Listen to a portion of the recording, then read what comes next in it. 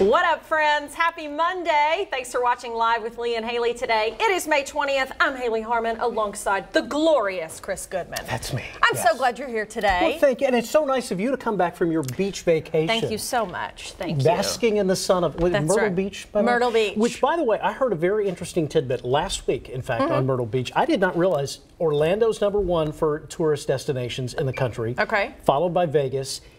Myrtle Beach is #3. Is it really? Yes. It was crowded. I mean, not as crowded. My older sister lives in Myrtle Beach, and that's why we went. My sister and I went on a little girls' trip to go see her, and we had so much fun. And it was pretty crowded, but my sister was like, "This is nothing compared to June, July, August." She was like, "Be glad you came in May," because that's what she said. Right. Yeah, she was like, "I mean, it's like body to body." So I would believe that. I mean, it's so close. I think it's more affordable for most people. Right. And yeah, we just had a great time. The weather literally could not have been any better. Really? Because it was hot here, let me tell you. We needed a beach right here. Oh, yeah. It was 80s, sunshine, living, loving. So perfect it was for awesome. the beach. It was so wonderful. I mean, I swear, you lead so much more of an exciting life than I do. The most exciting thing I did this weekend, I did go for an 8-mile run. Did you? Which 8 miles? I used to run long distance all the time. Yeah. But so this weekend I thought, well, you know what? I'm just going to retrace the steps that I used to go. And I surprised myself because I could still go the distance. I was just a lot slower. Hey, that's okay. Than I was 5 or 6 years ago doing that same course. Yeah. But I was able to finish it. Yes, good. Well, I may need you to get me back fit again because, of course, I was lazing it at the beach. Didn't do a darn thing.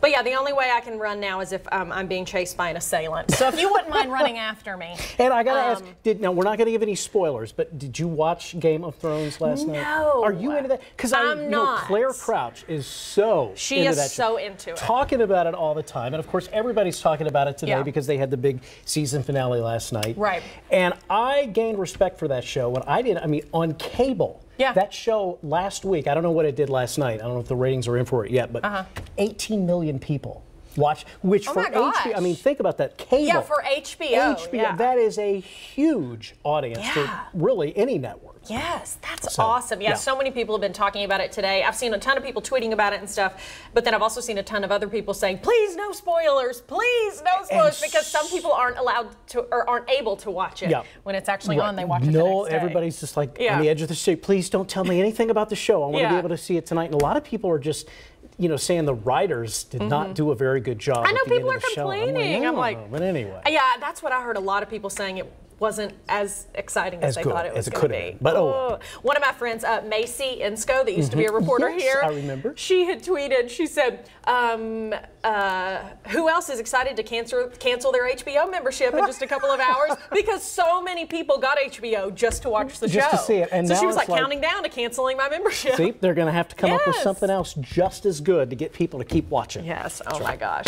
Okay, so on today's show, we are going to be talking about a big annual celebration over in Lawrenceburg. It's centered around the legendary Bigfoot. It's called Wild Man Days, and we're going to talk about it. Also, a new restaurant that is getting ready to open up here in Lexington, Agave and Rye. It's fun to say. It is. I know that. Agave and Rye. Agave and Rye. There's one in Covington, too, by the way. That's right. That's right. Well, they're about to open their first Lexington location. They've got apparently amazing tacos. I've never eaten at an Agave and Rye, and I'm pretty pumped to try the tacos today. And if they fish tacos, I'm like, I got to dig into those. I love me some fish tacos. Yes. So we're going to chat with them today and tell you when they are set to open and where their first Lexington location is going to be. So, want to do the hot topics? Let's do it right now. Let's go. And I'll tell you this first story, you may have already heard about this during Sunday's commencement. I mean, this was a big story. A ceremony at Morehouse College down in Atlanta. Billionaire Robert F. Smith told graduating seniors he would wipe out their student debt. I mean, you see all the students there.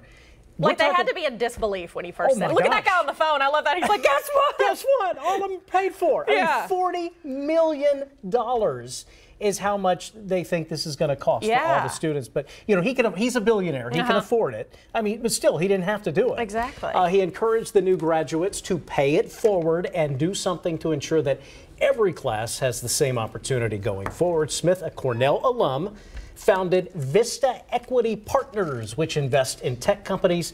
Forbes magazine estimates his net worth to be about $4 billion. Wow. I mean, when I saw this, I had to read the headline like 3 times because I was like, 40 million? I mean, and you know, I'm thinking 25 years ago when student loans were crazy back then. Yeah. I mean, now it's amazing to think, and to think that I mean, what a graduation present. Yeah, you know, wow. They were probably looking forward to going and having a great graduation party, getting a few gifts. Yes. And they got and this. then I mean, this is like the biggest gift of all. There's this the guy on the amazing. phone again. He's either talking to his mom or he's talking to the lender that gave him his student loan. He's like, hey, yeah, guess what? It's all paid for. I love it so much. But what's crazy is I read there's only like 400 or so students in this class. So when you think about it in that terms, $40 million in debt, and only 400 or so students. Right. That's crazy that's the kind of debt just, students are having to go into. It adds up so quickly. It is crazy. It really, wow. Oh my gosh. All right, our next hot topic today, here we go. A heartwarming photo shows a firefighter in Lyon County comforting a dog by the side of the road following a deadly accident. The multi-vehicle crash happened Friday on Interstate 24.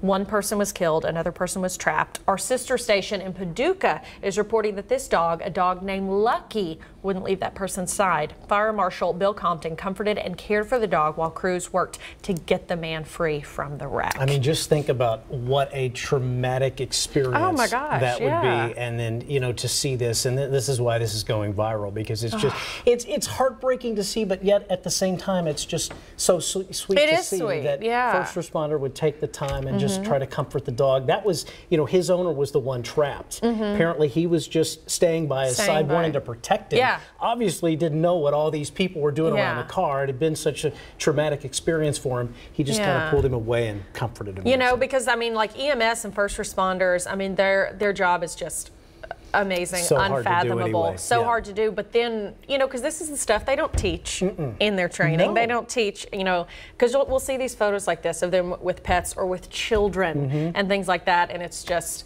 it's innate, and they just are there to save your life, and that may entail, you know, medical stuff, but also this. Just comfort in a different way, and it's just. And again, that's right from our neck of the woods here in Kentucky, or in western Kentucky anyway, in Lyon County, not far from Paducah. Speaking of first responders, this is pretty cool. This California police officer makes a crazy half-court shot. No way. Caught on camera. Look at this. Swoosh. His name is Officer Arius George. He's with the LAPD. Recently decided to show off his skills while patrolling the area and talking to some local kids. As you saw there, he was just casually dribbling the ball before preparing to make that epic shot from mid-court. Look at that kid. Oh! I know, they're just in disbelief. It's just with such ease that he does this. Just swooshes it right into the basket behind him. He's got some experience, by the way. He goes by the name Trick Shot Cop on Instagram. Okay. And he recently showed off his skills. He was invited to join the Harlem Globetrotters in February. Oh my gosh! They heard about him and they wanted him to take part in their. I love that. You know, those kids thought, oh, here's this cop trying to be cool and hang out with us. And then they see this and they're like, will you hang out with us like every day? Exactly. Will you play basketball with us every day? One time when I was probably in middle school, we had a basketball goal at my house growing up, and my dad had like a new camera or something, and he'd set it up, and he and I were like playing some basketball together, and we were trying to make backward shots. I threw probably 100, and my dad was watching. We were like, we're never going to hit this. He turns to like walk off, but we're both still on camera. He walks off, and I throw it backwards, and it swooshes in, and I'm freaking out, and he didn't even see. And so then, thank goodness it was on camera, because I was like, watch the tape, and you could see him. He's like, you did not hit it. And I was like, yes, I did. Okay, you totally need to show that video. I know, I've got to find it. I'm sure he's got it on his computer. I've got to find it, because I'm freaking out, and then of course the one time I make it, he's not watching. Right, of course. But we course. had the video evidence. It's the prove it right there. Man, I turned down the Harlem Globetrotters as well. It's just, you were too busy. I'm a slave to the television. Right, absolutely. The iconic Eiffel Tower in Paris had to be evacuated this morning local time and shut down. A spokesperson for the landmark says someone was climbing up the tower. Further details have not been released. The tower was completed in 1889 and built to celebrate the 100th anniversary of the French Revolution. It's more than 1,000 feet high and welcomes nearly 7 million visitors a year. You were one of the 7 million last year. I went to Paris for the first time last fall, yes, and got to see it, and it's just It's crazy. If you've never been to see it, you have to go. It was just, if you're able to, you know, it was imagine great. just visiting there and being there, and they tweeted out, you know, please do not visit the Eiffel Tower right now. We've got this situation going on, and you know, and I think people are on very limited time when they go to Europe or just go to vacation in general. Yeah, they think, oh, I mean, the good thing is, Eiffel Tower. Yeah, the good thing is though it's so big, even if it's shut down, you just go one street over, you can still see it. You can still see it pretty closely. It's still there. But gosh, that's just dangerous. The people that, I mean, there are those people that, like, I don't know if it's the correct term, but like free climb or climb with no harnesses and stuff. Guy. Oh, yes, and he's been arrested like and I think he does a lot of his in Paris. Yes, I think he climbs a lot of buildings. I was actually kind of wondering when I saw that today. I'm wondering if he had anything to do with that. I don't know. Anyway. All right, let's get to some serious news today. A Kardashian baby. Oh. Kim Kardashian and Kanye West have named their new baby, their fourth child, Psalm West. The reality star shared the first photo of her fourth child on Twitter and Instagram Friday, along with his name. He was born last week via surrogate. West and Kardashian also parents to 5-year-old North, 3-year-old Saint, and 12-month-old Chicago. And Chicago is one of her girls, apparently, and she did tweet out that he is a twin of Chicago, which he may not be too happy with that down the road, but, you know, right now they're just babies. And she did point out the similarities. Yes, she said it looks just like the older sister. I love babies no matter what. Anything, keeping up, I definitely keep up with the Kardashians. You keep up. If you ever want to know anything about the Kardashians, you ask me, I'll be able to tell you. What's your favorite episode? Anyway, let's move on, shall we? Did you hear about this from SNL over the week? Love Actress Scarlett Johansson and Colin Jost are engaged. Johansson's rep confirmed the news to USA Today. The Saturday Night Live star and actress have been dating for about 2 years now. It's going to be Jost's first marriage. I hope I'm saying his name right. I think so. Colin Jost. Jost, right? I believe so. Johansson's third marriage. She was previously wed to actor Ryan Reynolds and journalist Romain Doriac, the father of her daughter, Rose. I love him on SNL. I love him. I think he is so funny. He's so funny. I love him on Weekend Update. I love, like, this is why I was such a huge Jimmy Fallon fan when he was on SNL, because he would laugh so often. And I just love that. When they get so totally able to just laugh at themselves. And he does the same thing. He gets tickled a lot during Weekend Update. You can tell he's trying so hard not to giggle. And it just makes me love them. They're just a normal person. They're laughing too, just like we are. So much fun. I mean, mad respect for the other ones that can keep a straight face. But exactly. But good for them. Congrats to the couple. And those are today's hot topics. And coming up, whether you are a believer or a skeptic, you are going to have a good time at the annual Wild Man Day Street Festival. That is going on, I think it's the weekend after next, in Lawrenceburg. Yes, they're celebrating the elusive Bigfoot and all those sightings in Anderson County. There's a ton of great things to do at this festival. We'll tell you about it next.